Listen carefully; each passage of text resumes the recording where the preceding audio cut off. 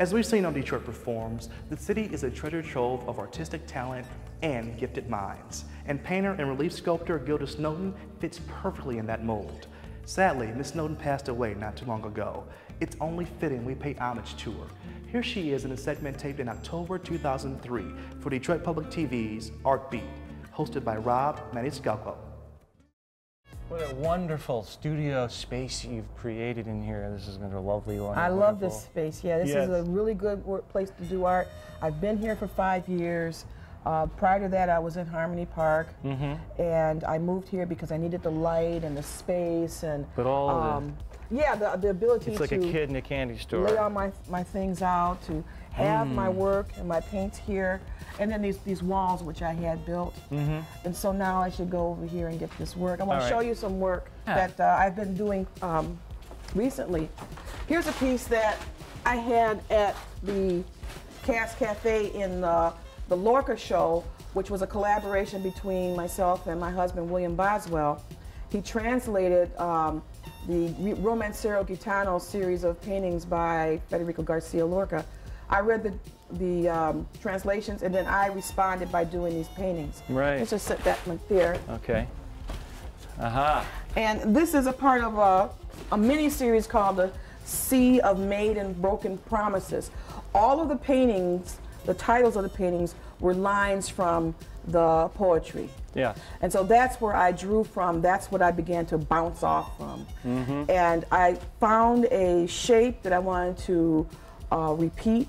And then I used the physicality of the paint in order to help flesh out the negative spaces and give a kind of visual crunch to the overall picture. Wow. And then let's see what else you have here. We can put that here. Well, be careful.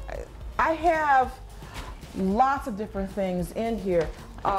If you can follow me this way. Yeah, all right. What I'd like to show you is some of my earlier work that I have up. And I do that because I believe that my studio functions as a place of my own personal history.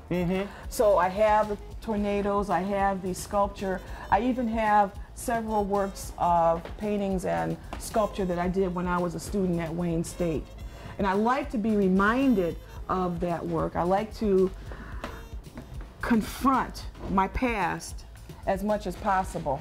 Yeah, well, it's all who you are, right? And I think that's, that's interesting. We all talk about our roots and our connection with our own history, and we all talk about the history of our culture that we come from and all that. Well, not only my own history, but you notice that I have a lot of books, and this only represents a portion of my library. So I have books on artists, on art history, and I use these in preparing for my classes at CCS. Yeah.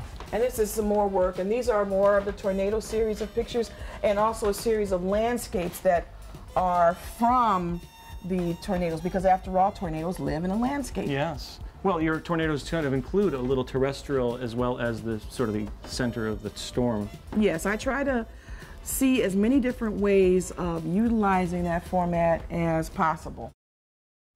Thank you, Gilda, for your art and soul. To find out more about Gilda Snowden and all the other Detroit Perform artists, visit the Detroit Perform's website. I hope you've enjoyed today's celebration of women in the arts. There are definitely a ton more, and we promise we'll bring them to you in upcoming episodes. As for today's show, that wraps it up. For more arts and culture, head to DetroitPerforms.org, where you'll find featured videos, blogs, and information on upcoming arts events. Also, check us out on Facebook and Twitter. I'd like to thank the Review Gallery for letting us come by here today and explore the exhibition of Timothy Van Laar, and a big shout out to Wayne State print media professor Pamela DeLaura.